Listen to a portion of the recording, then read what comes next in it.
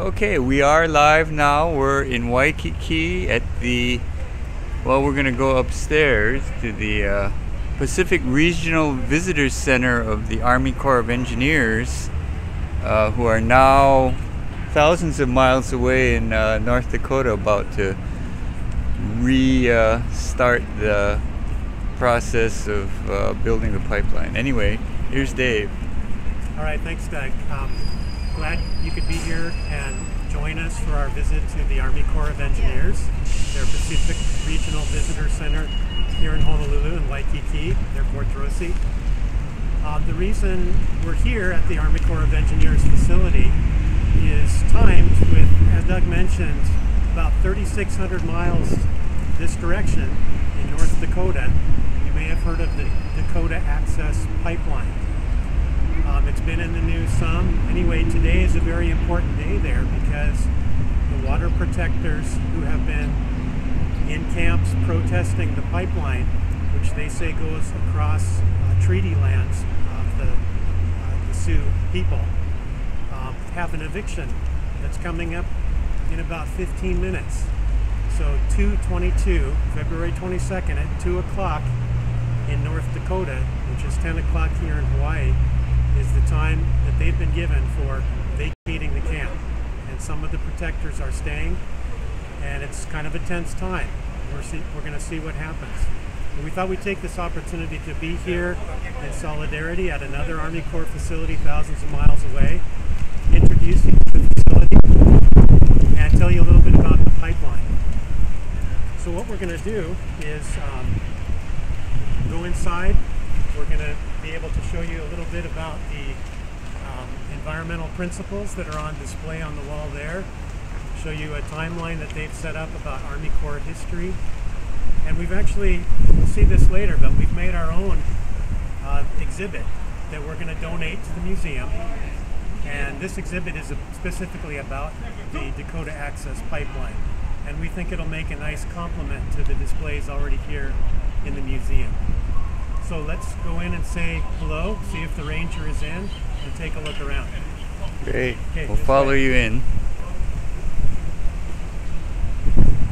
You're live from Waikiki right now, which is a district of Honolulu, Hawaii. 3,600 miles away from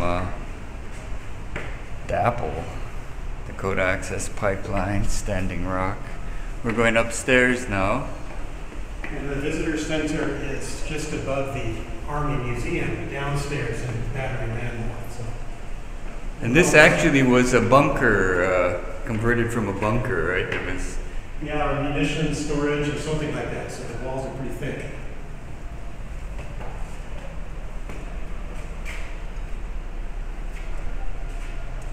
Here we go.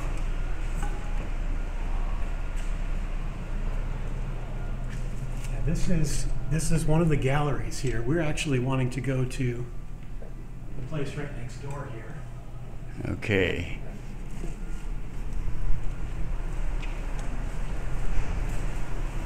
Pacific Regional Visitor Center.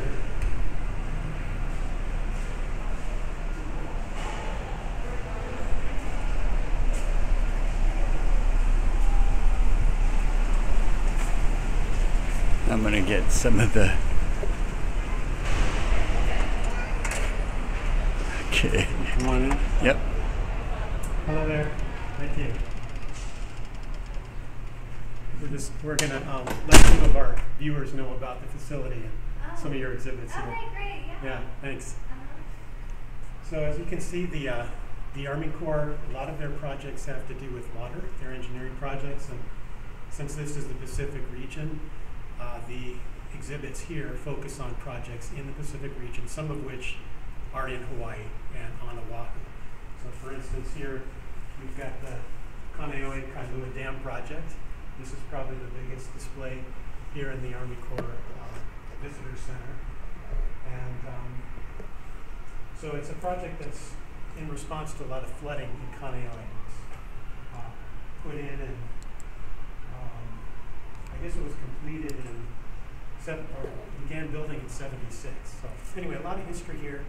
A lot of people don't know about this facility. No, I never didn't know anything about it. Yeah, sometimes tourists make their way over here, but a lot of local folks may not even know to come over and check it out. So, then why don't we just take a look?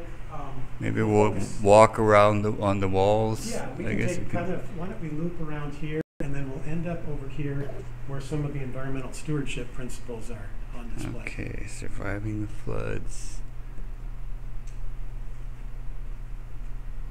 Actually, I remember these floods. Wainui.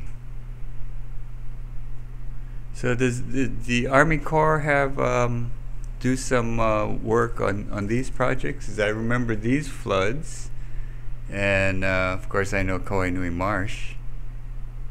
Yeah, I guess so. I think Yeah. all these projects have some involvement of the Army Corps. I'm gonna get a still of this. Gotta.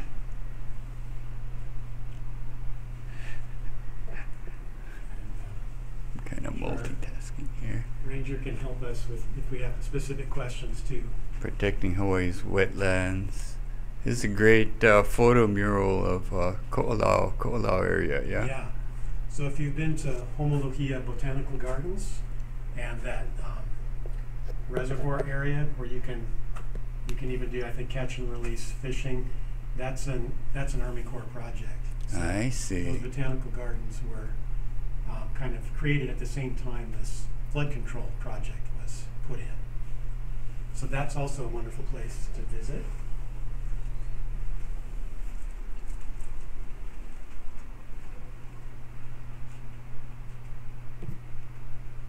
B2 watershed approach.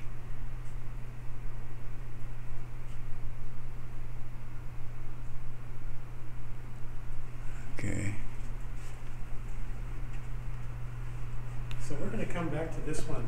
Doug, I want to show you this right over here. Okay.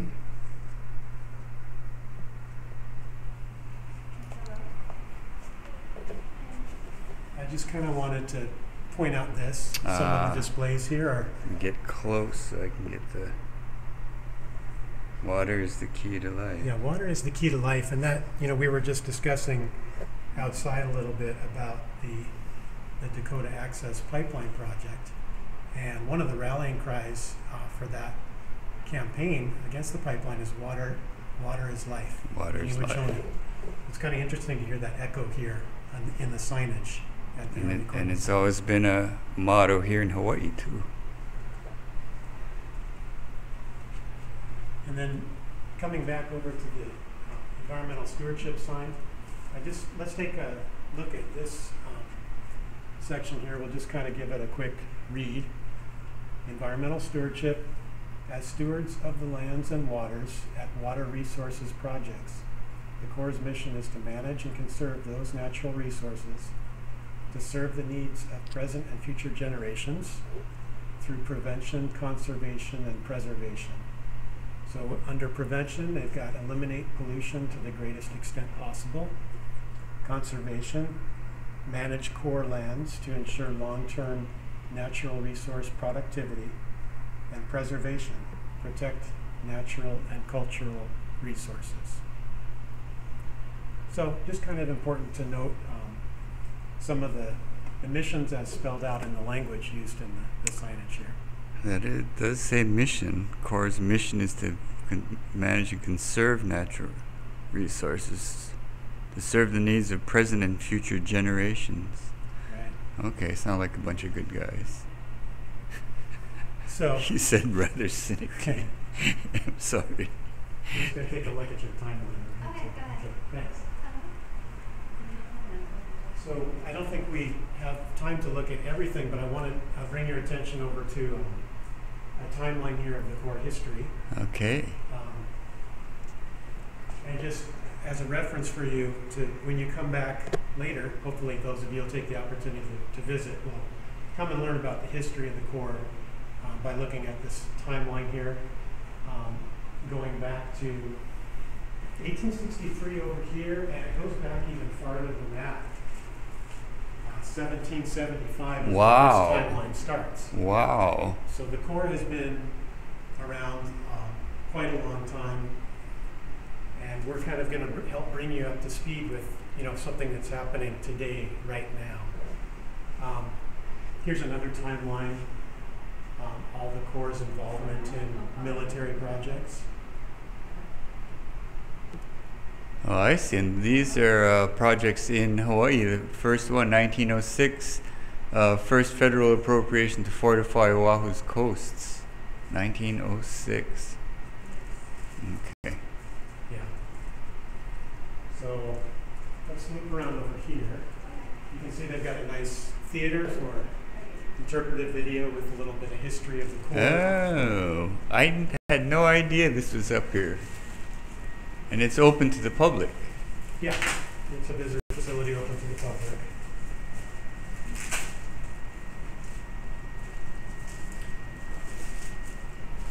So this was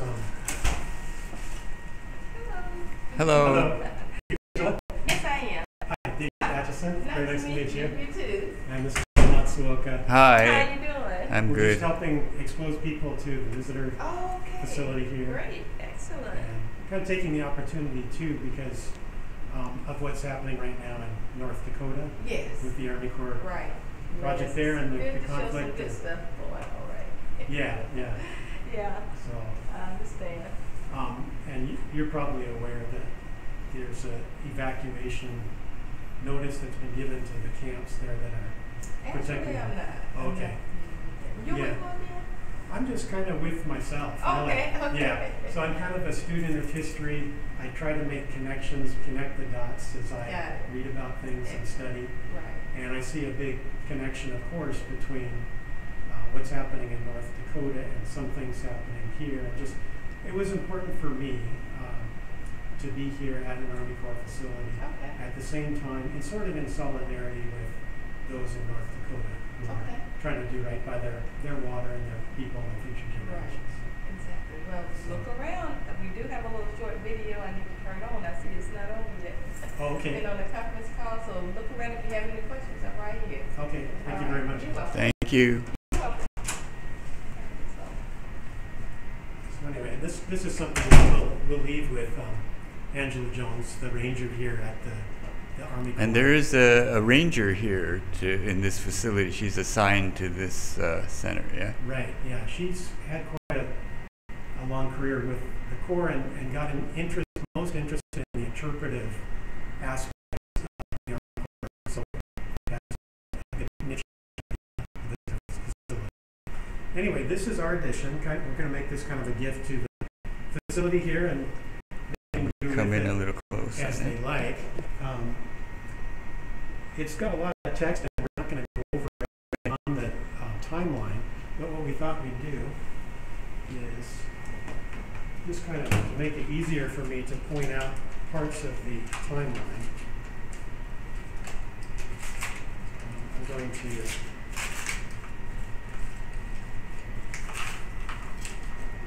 just be able to stick it up.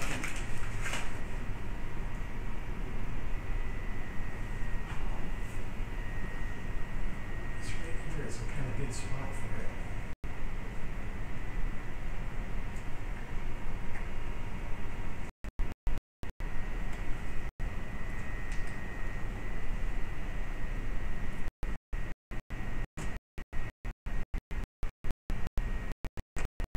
Pretty convenient that Yeah, it is. It looks designed for. quite a college, but anyway, we're getting pretty close to that 10 o'clock deadline in North Dakota, but I want to take a little bit to just point out, without going over everything in detail, some things that people may have heard about the Dakota Access Pipeline, and then some things that may be new over here, a little bit earlier history.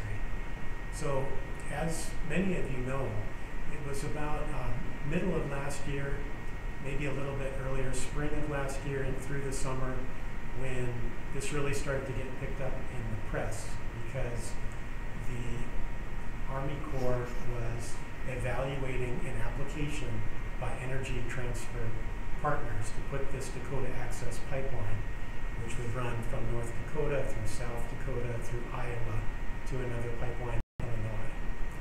And the Standing Rock Sioux, whose reservation is immediately below where the pipeline would cross under the Missouri River at Lake Oahe, which is created by an Army Corps project that dammed up the Missouri River. They were very concerned about water resources and also cultural sites and sacred sites. So that kind of got picked up in the press as people started to camp out there near the facility and express their concerns, begin to essentially put themselves in the way of some of this pipeline construction. There was a point in time when Energy Transfer Partners, the people who had building the pipeline, leapfrogged far from where the eastern extent of where they'd gotten so far with their pipeline work, leapfrogged all the way over to right closer to Lake Oahe and started bulldozing the pipeline corridor. It was a surprise. It resulted in some direct action and some arrests, and kind of an ugly scene in which some of the private security released dogs and protesters were injured. So now, why is the Army Corps doing it rather than private? Well, the pipeline company needed to apply to the Army Corps of Engineers. I see. Lake Oahe is their Kuleana, I guess would say. Yeah, and we're going to get a little bit into the history of that later, but it's sort of the Army Corps that was going to be the agency to give them the permit to cross under Lake Oahe. I see. And so far, the pipeline company had almost everything else in place, but they didn't have the permission yet to go under Lake Oahe. And so this was the sort of last point, the last thing they needed to finish the pipeline and start running oil through it. And what was happening during that time of all the protests, and the Army Corps was finishing up their environmental assessment. An environmental assessment is kind of a shorter, much narrower environmental review compared to a full-blown environmental impact study that results in a statement. So for whatever reason, it was determined that an EA, environmental assessment, would be sufficient. Sure, it'd be quicker too. Quicker. Anyway, the finding was, not surprisingly, no significant impact. Go ahead. We hear that a lot on local projects too. It always seems to come back with no significant impact. Right. So it's something we've seen again and again. But I don't think they were prepared for the level of resistance that they would meet both from the camps and also across the country and even other parts of the world that joined, whether virtually or in person. You know, these camps swelled to over 10,000 people at one point. It was incredible. And veterans came out. That's right. There was one thing you may have seen in the news too, was just before Thanksgiving of last year, 28 degrees out, there was a major kind of standoff at a bridge crossing that had been blocked, a highway that had been blocked by the North Dakota authorities. And there was a confrontation in which tear gas, rubber bullets, and water hoses were sprayed on the protesters. That's the kind of thing that made its way into the news on a more wider scale. You probably heard something about that. To make a long story short, because I want to get to some of the history, the Obama administration recognized that, wait a second, actually maybe more study is required here. And at that time, the Assistant Secretary of the Army determined that they would, in fact, do a full EIS, potentially a 2-year process, to study this Lake Oahe crossing, study alternatives to that crossing, and really understand it better before making a final determination. And so they said, we're not granting those easements. Okay.